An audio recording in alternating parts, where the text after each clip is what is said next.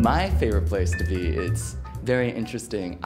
We got an extension at the school, a renovation, and so now we go all the way to Broadway. And there's this beautiful slanted, from floor to ceiling windows on the 3rd floor that goes to the 4th floor and the 5th floor, and it's almost ribbed in a sense because there are slats of sections of glass separated by these by these vertical slats that go like this.